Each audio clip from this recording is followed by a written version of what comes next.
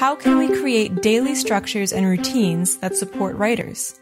I'm Steph from Heinemann, and today on the podcast, we're joined by Heinemann author and Classroom Essentials series editor, Katie Wood-Ray.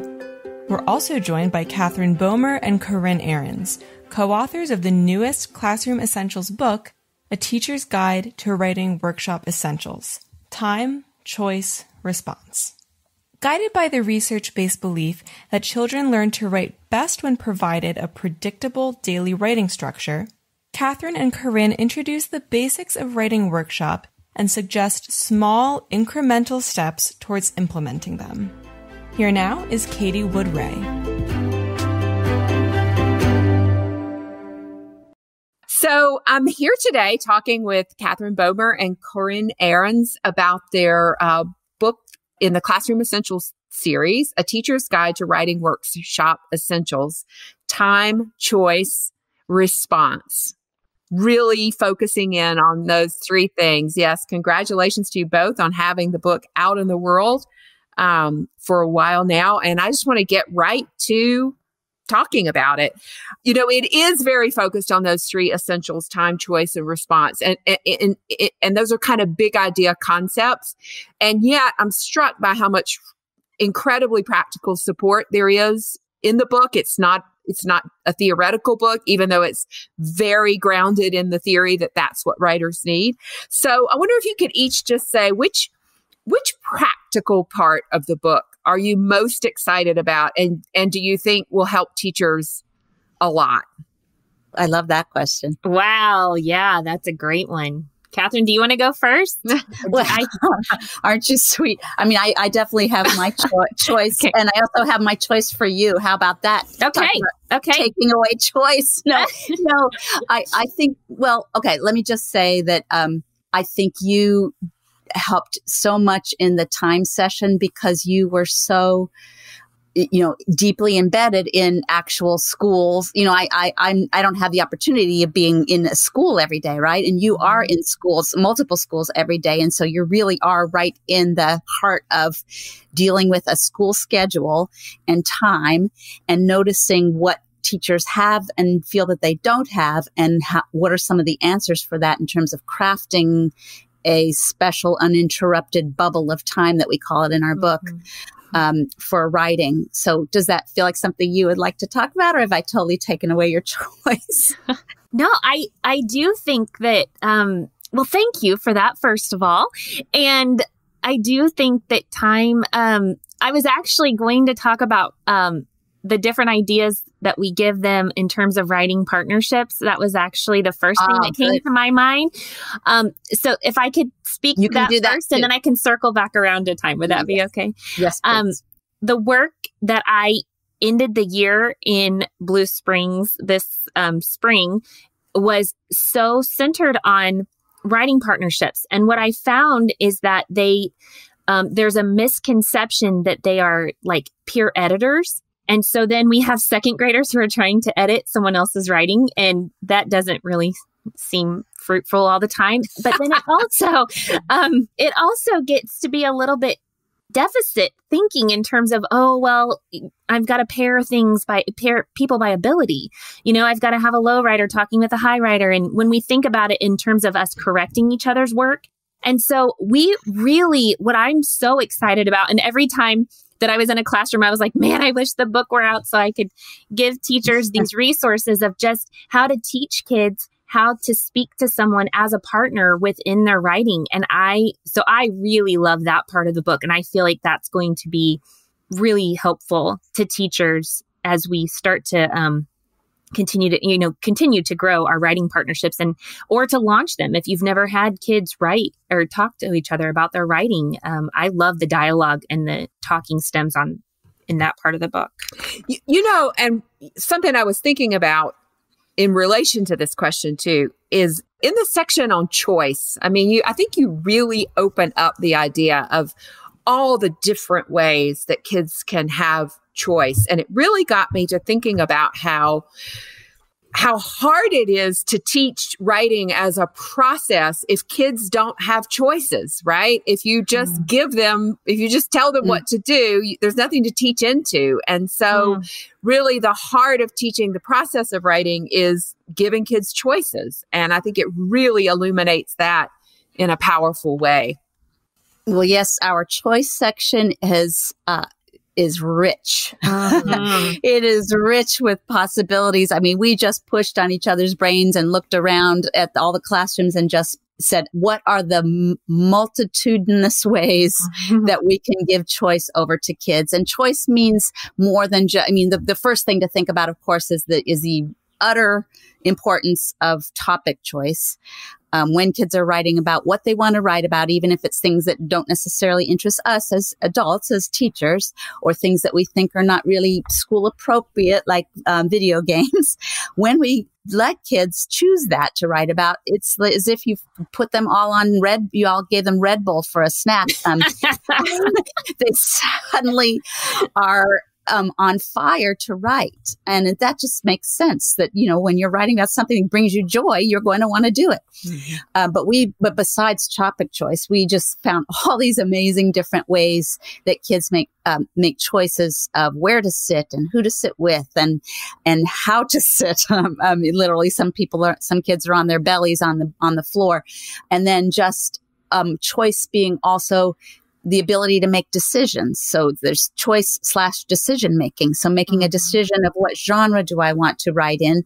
And if I'm writing a poem, for instance, do I want it to be all one chunk of words, like one big block of words? That's one way that poems can look. Do I want to put white space in between 20 different stanzas? I mean, there's just a million different decisions to make as a writer, including when am I finished, And so in classic traditional classrooms, when you were handed a product, there was definitely a task, an assignment, right? And a time that you were supposed to be finished. I've just recently been going through boxes of old ancient pieces of paper from my mom's attic or the garage or something, I think. And I'm first of all moved that she kept these pieces of student class work from all the way from kindergarten, because they're really, really boring, because all they are is spelling words and handwriting practice over and over and over.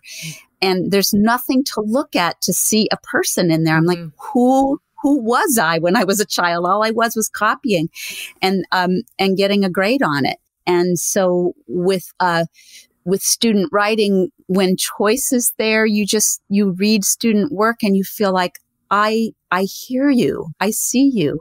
I can find a person inside there because you have the personality of the child there. I totally lost track of your initial question, Katie. No, well, I think I can circle it back around, because what she said was what I was struck when I felt like a oh yes moment when you were talking, Katie, was when you said there's nothing really to teach into. When we make all the choices for the kids, then it's just an act of compliance. Can they follow directions is essentially what I'm assessing, not really tapping into their compositional thinking. And so that was the thing that struck me more than anything. And Catherine, all of those handwriting sheets and things, manuscript has a place in the world and everyone needs a John Hancock. However, if we're really talking about compositional thinking, that's not giving us intel. That's not a formative assessment. That's strictly just, can they do it or can they not? And no wonder you would I would shy away from teaching writing if that's what I felt like my writing instruction was, and you have this gorgeous ending. I'm the kind of writer who that really shines a spotlight on these two young boys who've been co-authoring Jackson and Tate. And really that, choice is also the essence of identity. If you don't have any choices, you don't have an opportunity to know yourself in that particular way. Exactly. And it's really kind of what it all comes down to, isn't it? Is kids being able to walk away from this process with a sense of who they are in the world when it comes to writing. So I think that's really powerful. So the section on response is another really rich section because we talk about response being not only from the teacher in the form of conferring, but also from peers in the classroom, the writing partnerships, and from certainly audiences that we can invite in through, with celebrations of writing. And also now, of course, we are learning so much about how to be online and sharing our writing online. We're going to have, so many kids are going to come into the classroom in August and say, I've got this. I am sharing my writing to someone in Egypt. Right. And so I'm good with this. But the conferring piece is, I want to just give a nod to the books that have come before mine, both Katie, your book with Lisa Cleveland, and also Carl Anderson's book on conferring and writing, and also Jen Saravallo's book on conferring and reading. So there is a lot of information and a lot of great resources out there about conferring. But one thing that I love about our book, the part about conferring, has wonderful videos attached to it for conferring. And what I love about those videos is that I think that I would share those videos right now with the parents that I know who are trying to homeschool, the parents who are reaching out to me and saying, how do you do this? I'm having such respect for teachers now because I can't even, how do you talk to your kids about writing without showing them that they're not making, they don't have periods in their writing, which is, of course, what most adults think of when they think about talking to children about their writing. They think they've got to correct the spelling and make sure that they put their periods in capitals. And that's all super important, yes, but it is not how to talk to kids about writing. And so I think the videos in the book are really little visions for what conferring can look and sound like. And they are about, specifically, they show the kind of tone that we want to have with our kids, the kind of leaning in, and number one, listening. The number one thing to do when you're with a child who's writing is to listen to what they're saying about their writing. And to ask how to ask open-ended questions like, what are you working on in your writing? Talk to me about your writing. And how to talk about kids' writing process, what they're thinking and the decisions they're making as they write, rather than just going straight for, you need paragraphs, and that's a very hard, I have all empathy and understanding for that being the first thing that comes into your mind when you're with a child, because that's how we were all taught. And so, of course, it's the default position. But I think the videos and the information that's inside the book around conferring is going to help teachers and parents, if they want to check out the book, really know just how to just relax and lean in and listen to their children talk about writing. And you mentioned, let's talk about the videos for a minute, because there are 15 videos connected to this book, all of which captured in your district, Corinne. And actually, I was just looking at the overview. Really, only three of them are your exquisite conferences with children, which, every time I watch those, I just think I wish every child in the world could sit next to you, Katherine, and get that kind of response. Thank you, Katie. But the other videos are different. They're not like the normal videos that are attached to a book. We've got a video that's about prioritizing time. We have one that's about the value of response, one about teaching into small group work. And can you just talk a little bit about your vision for the videos, what you hope they do, how they are different from sort of more traditional videos about teaching? Well, I don't know, Katherine, feel free to jump in, obviously, but I just feel like so much of this, if I could just see it and I could see what was possible, then I could so much more easily translate it into my own classroom. And I think that is the gift of how these videos are crafted. They are in the moment. They are real time. They give just such a strong, I don't know another word than visual of what this can look like when is it living and breathing within a classroom? What does it look like? And I think that across classrooms, that's one of the things that strikes me, right? It's not just a single classroom. You show routines in action in kindergarten and routines in action in like 5th grade. Yes. And that it's so funny to me that thank you for highlighting that, because I live in such a vertical world. I am constantly, I could be in kindergarten in the morning and then third grade and then back to kindergarten and fifth grade and first grade. And so I live in a vertical world, but that is exactly that. The gift of my job is embedded within those classrooms in terms of seeing things in and out of all different classrooms. And it also, what I love about the videos is that each of our teachers, you can feel a sense of continuity in what they are doing, but it is so individualized to who they are as teachers. Yes. Mm-hmm. And so I love the ways that we've been able to capture that you can own this and it can look however you need it to look within your classroom and put your own stamp on it, but still knowing that you are valuing the principles of what we know to be true for writers. I think that's beautifully showcased within the videos. Mm-hmm. I absolutely agree with that. That was a real going in. We really wanted to include so many different styles, just so teachers know they can be themselves. So we wanted for people watching the videos to know, so I can be the kind of teacher who kind of stumbles over her words a little bit, or I can be the kind of teacher who feels completely, every sentence that comes out of my mouth feels completely focused. And you can hear my own language, how it stumbles a little bit. And I'm that kind of person when I speak out loud. But there are other people who don't talk like that. And that's okay. We all have our different personalities and styles of teaching. And we were trying to capture that. But also the main thing about the videos that I want to say is that they are fun to watch. They're actually little tiny mini Ken Burns documentaries. They've got they're Michael Grover documentaries. Yeah, of course. Thank you. Yay, Katie. Yeah, shout out to Michael Grover, the wizard of documentary work at Heinemann. He is. He's a magician. But he put together these, from a ton of raw footage. But what we wanted what we knew we wanted was, we have a couple that you could watch as just a straightforward mini lesson or a straightforward conference. And also there are ones that are more like that are like a vision. They're visionary. They're around big ideas.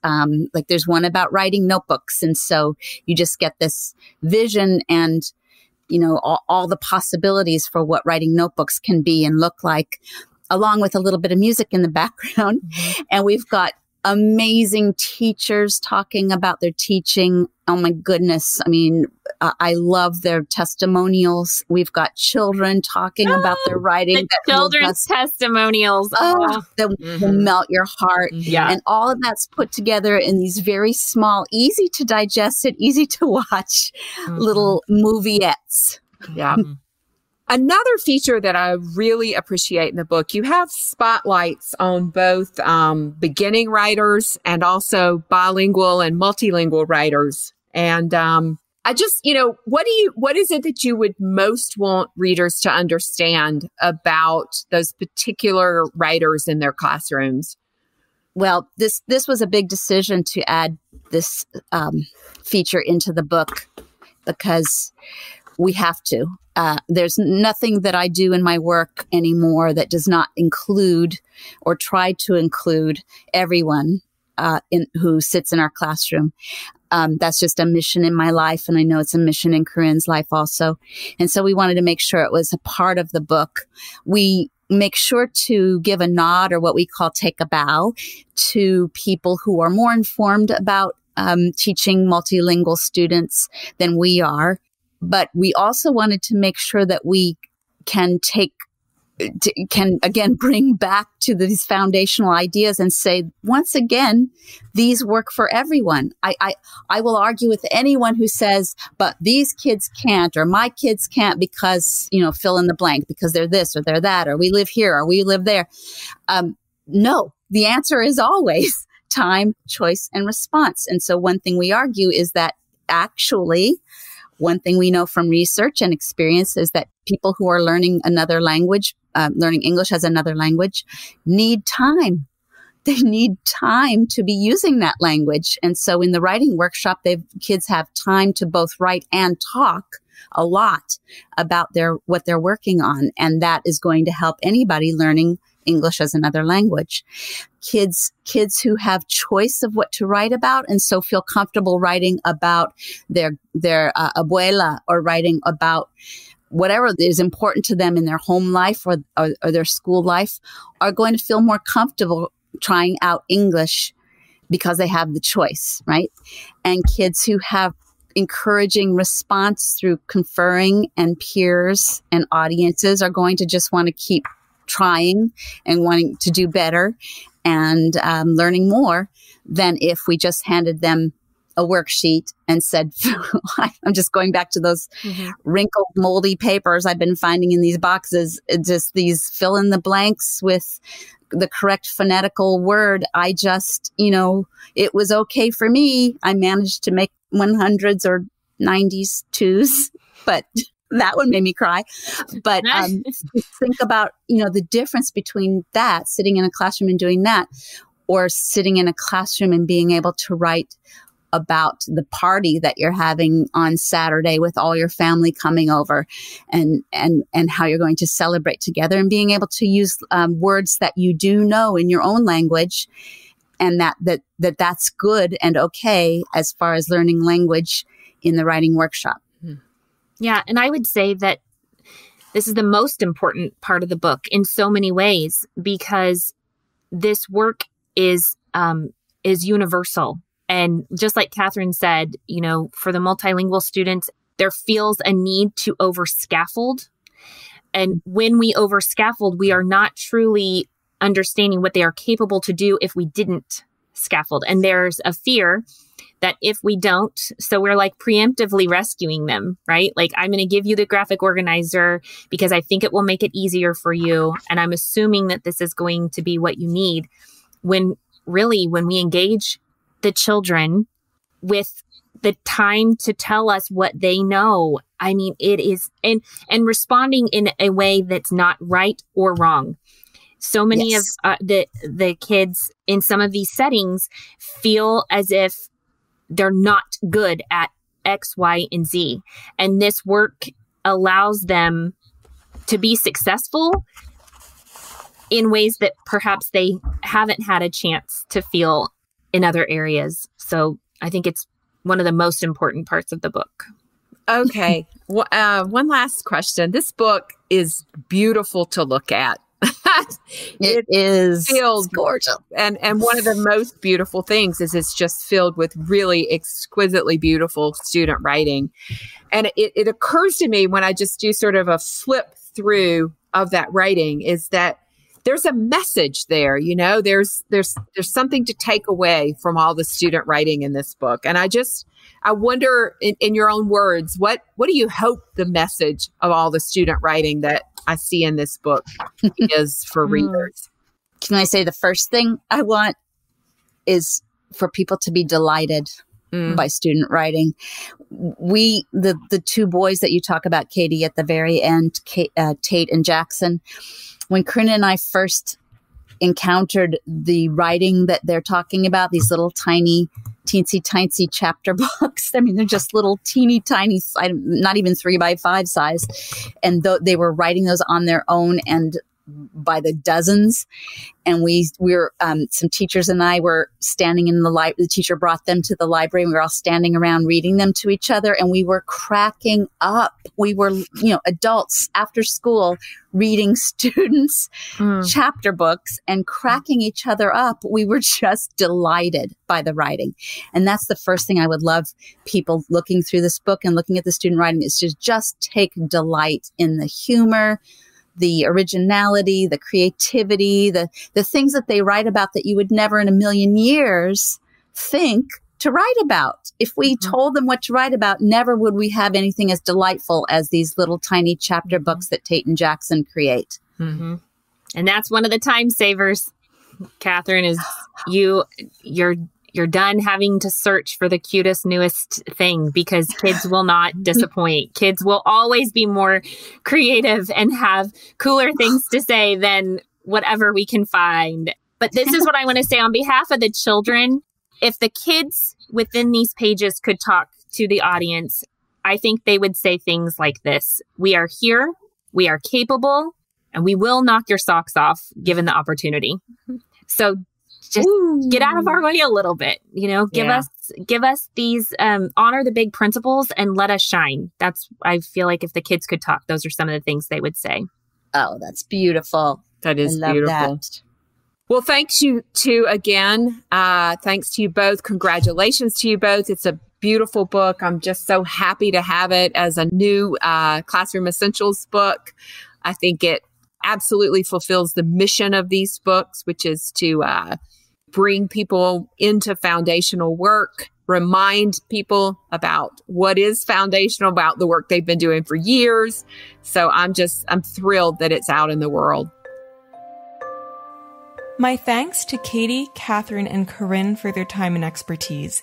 Their book, A Teacher's Guide to Writing Workshop Essentials, is available from Heinemann.com. To view a transcript of this episode, download a sample chapter, and follow the authors on social media, visit blog.heinemann.com. The Heinemann Podcast is a production of Heinemann Publishing. It is produced and edited by Steph George. Sound mixing by Steph George. Our creative producer is Lauren Audette. And our executive producer is me, Brett Whitmarsh. To learn more about the Heinemann Podcast, visit blog.heinemann.com. Thanks for listening.